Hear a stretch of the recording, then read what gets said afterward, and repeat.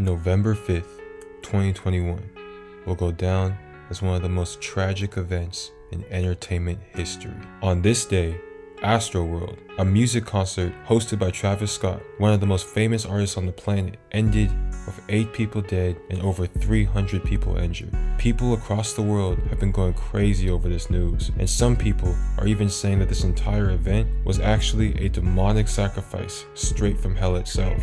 Families have been devastated, hundreds of thousands of people have been traumatized, and Travis Scott's illustrious career and the state of his life is currently under judgment. This timeline is one of the most horrific stories I've ever had to research. Before we get into this video, I have respect for the families impacted by the situation.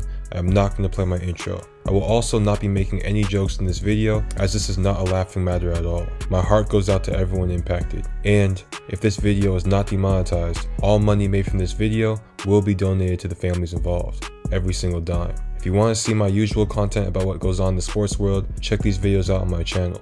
But this situation is serious. This video is going to be the entire storyline in chronological order of what occurred at the Astroworld festival held by Travis Scott, but it will be from the collective point of views that have been pushed out online. During this video, you will be seeing the experience of the entire tragedy as it unfolded in real time, and all imagery that you see in this video is completely real and is extremely intense. This whole situation is just so sad, and viewer discretion is strongly advised. Sadly, this is the story of the Astroworld tragedy.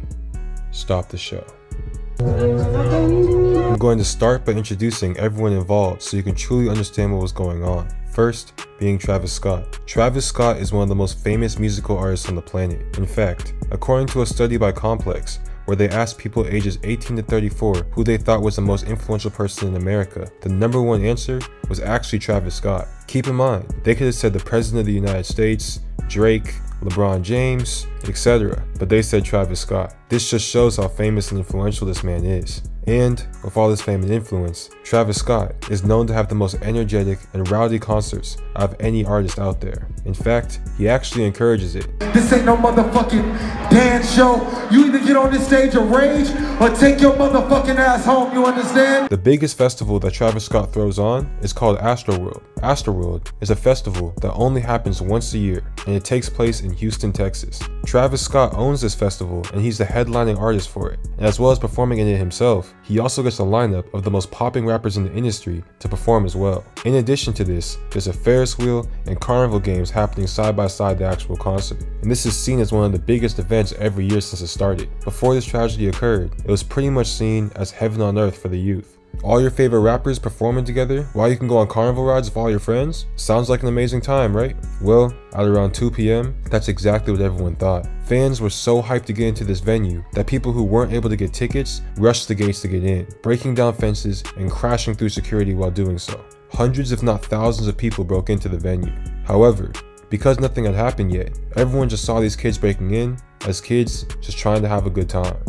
Things got off to a hectic start at Astroworld Festival this morning when fans stampeded through the entrance, ripping down barricades and trampling over each other. Thousands of fans are there to enjoy the games, carnival rides, and of course, the music, especially the headliner and creator of the event, Travis Scott. And to have Astroworld back this year after it was postponed because of COVID in 2020 is a dream come true for these fans. Be in this environment again, it's been hard, just like being stuck in the house. All about, from the music to the festivities, fans say they're getting everything they expected and then some. And Astroworld continues tomorrow. These fans seemingly can't get enough. Now, from 2 to 8 p.m, everyone who was able to get into the venue is having the time of their lives. Whether they had a ticket or not, teens and adults alike are riding the Ferris wheels, eating cotton candy, and bonding with their friends. Smiles are rampant across everyone, and everyone is having a good time. Everyone's just waiting for 8:45,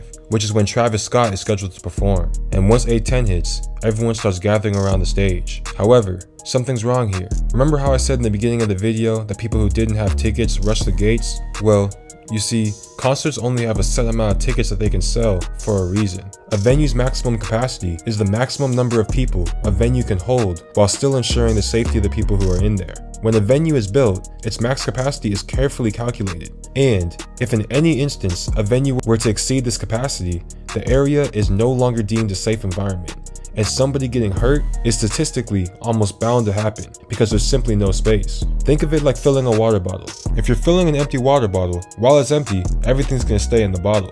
However, the second you reach the cap, everything starts overflowing, and it physically would not be possible for you to carry more water in that bottle. Well, by rushing the gates, the same situation essentially occurred. Because people who didn't buy tickets initially were in the venue physically could not hold this many people. Now mix this with the fact that everyone was pushing each other, trying to get to the front of the stage and get the best view of Travis Scott. And then mix that again with the fact that Travis encourages his fans to get rowdy, and you have a catastrophe just waiting to happen. So, 8:45 hits, and fans are all gathered around the stage. The sky is now dark, and everyone is smushed together. However, although everyone is uncomfortably smushed together, everyone is still hyped for Travis to perform, so everyone is trying to stay in good spirits. Right on time, Travis starts his show and does his thing. Every fan is extremely hyped. Let's go!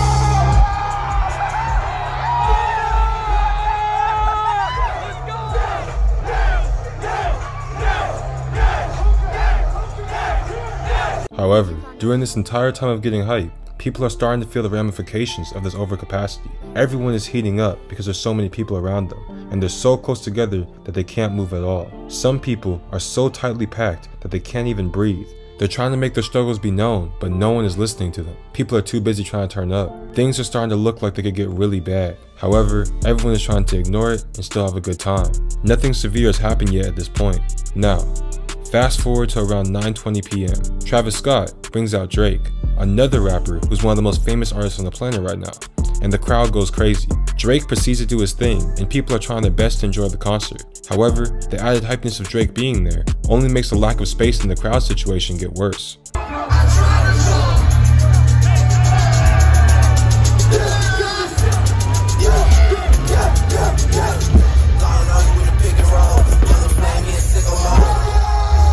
Now, fast forward some more at 10 p.m.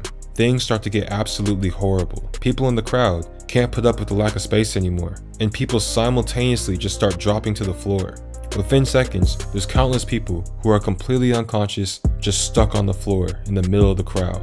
However, people are still so caught up in the performance that everyone just keeps dancing around them, and extremely sadly, some of them pass away on the spot.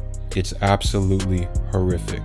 However, nothing stops. Some people realize what's going on and start screaming at Travis and his staff to stop the show. However, Travis either just doesn't hear them, or he's so focused on his performance that he doesn't truly understand what's going on. People are fucking dying. I want to save somebody's life. That's somebody's kid. Who answered this call? I want to save them. Who answered this? If that's okay with you real quick. Chase me, let's do it.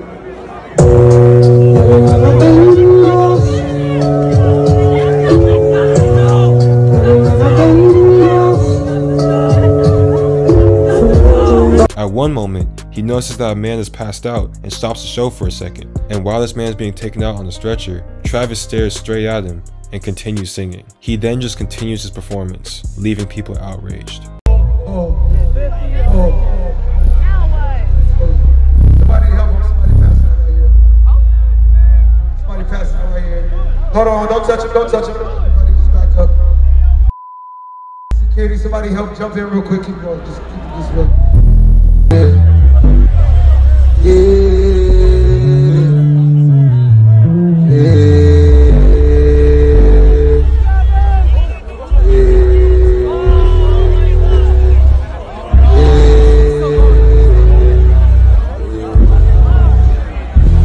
Things get even worse. At one point, the ambulance comes to try to save people's lives, but instead of making a way for the ambulance, fans literally start dancing on top of their vehicles. Now, fast forward to midnight, the concert's over, and everyone who was there is traumatized. This whole situation is catastrophic, and nobody knows the death count. The rest of the world doesn't even know any of this happened, but people who were in the crowd start sharing their experiences on TikTok. I'll showcase some of them right now. It just felt like we was like literally like in fucking hell, bro. Like it felt like we was in a concert in hell. You couldn't breathe. You couldn't see, like, just imagine all the people they gonna find tonight who was in that crowd, who nobody could see, who nobody could hear, who passed out, and everybody was just trampling on top of them the whole fucking concert. Like, I'm thinking it's probably gonna be like at least 100 people who dead tonight. Like, in the VIP section, it was so many bodies laid out. People was getting pulled out who was fainted. People were the medics were trying to give them CPR, and they was flipping them over, and like they was literally turning black and blue. I never seen death in my fucking life, bro. Just by me alone, it was probably like 10 fucking people laid out dead. And like once the medics tried to help them, they wasn't responding. They moved to the next person. It was nothing they could have do. Like this shit really fucked me up and like really spooked me tonight. Like that was like some demonic shit. People were screaming help, trying to tell Travis Scott. They was like help. The whole crowd was just going like help, help, help. And he just kept going, bro. It was like, that shit was scary, bro. It was so demonic, bro. He sacrificed so many people's lives tonight, like, for real. He influenced people to be raging and all this shit. So many people broke in, and it was just chaos, bro. It was a living fucking hell, bro. I've never experienced anything like that in my entire life. Probably because I've never been surrounded by so many lifeless bodies. It was so demonic. The energy was so demonic. The set was demonic. Travis was demonic. We were literally in hell. Like, it felt like we were in hell. Nobody could breathe. We were all suffocating. Everybody around me was suffocating. We were standing on our tiptoes, and all you see is everyone around you, chins up, gasping for air, and that's all you see around you. Like, this hurt to take a deep breath today. Like, we couldn't even breathe. People were bleeding out of their mouths and their nose. People were screaming bloody murder, literally, begging for help from anybody. There was nothing that anybody could do. The floors were covered in bodies. You couldn't even put your foot on the ground. You're stepping over other people, you're stepping over other people's shoes, just trying to fucking breathe. If I would have hit the floor, I would have never gotten up. You can see like adults holding their children up, trying to get them to safety. They're dragging dead bodies out of the crowd. Dead bodies. And Travis knew. Travis had a bird's eye view on everybody and could see everything. He was asked multiple times to stop, and his responses are, you know what you were here for, something like that, and let's rage. I'm gonna take a couple days off from posting because I literally watched somebody die right in front of me. So basically, yeah, I get over the fence, this girl gets helped over, but she is out, like out cold, bro, like completely out. I don't know if it was her boyfriend or whoever she was with, but whoever she was with started crying like hysterically and just like, she's not waking up, there's no pulse. They started giving her CPR, and I mean, nothing, bro. Literally pretty much the whole Travis performance, they were giving her CPR, and they're like, where's the paramedics? Where's the paramedics? Every single one of these stories goes absolutely viral, getting over 50 million views combined in less than a day. The news goes worldwide, and people are saying that Astroworld was actually just a symbol of hell. This whole situation is catastrophic, and by November 6th, which was the next day, the official death toll is released, as well as over 300 people being announced as injured. 300. There's even a rumor going around that someone was drugging people in the crowd, one of which being a security officer who was trying to save somebody's life. We have learned the ages of those who died. One person was 14, one was 16, 2 were 21, 2 were 23, 1 was 27, and the age of the 8th person is not yet known. People have been showing up here for hours in tears, leaving flowers, writing messages at this memorial. One of the most shocking details we learned today is that Houston police are investigating an incident where a security officer may have been stuck in the neck with a syringe. We do have a report of a security officer that he was reaching over to restrain or grab a citizen, and he felt a prick in his neck. When he was examined, he went unconscious. They administered Narcan. He was revived, and the medical staff did notice a prick that was similar to a prick that you would get if somebody's trying to inject. After all this breaks out, Travis Scott then sends out an official apology saying this.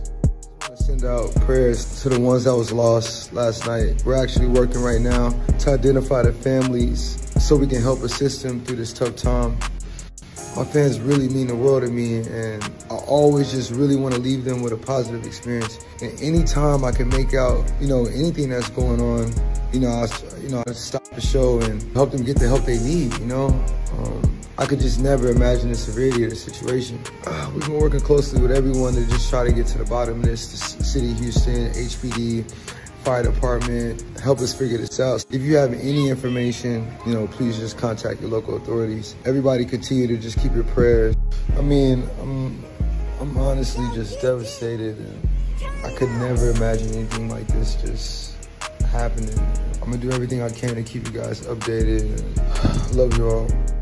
The majority of people did not take this apology that well, and people started demanding justice. Some people say that Travis Scott is to blame for all the lives lost, and that he should serve jail time. Others are saying that it's security's fault. Many people are even making claims that Travis Scott sacrificed his fans to the demons. It gets absolutely crazy, and no one knows what's going to happen next. Many people speculate that Travis Scott's career will be ruined over this, and others said that he could go to jail. As I'm making this video, Travis Scott actually just got sued for quote-unquote predictable and preventable. It's actually going to be insane to see how this plays out, but I truly wish the best for everyone involved. This is just such a sad and bad situation, man. I wish it never happened. Everyone who bought a ticket was just trying to have fun after COVID, and now people's lives are lost. I can't even imagine. My heart goes out to everyone impacted. Once again, every single dime made from this video will go to the families impacted.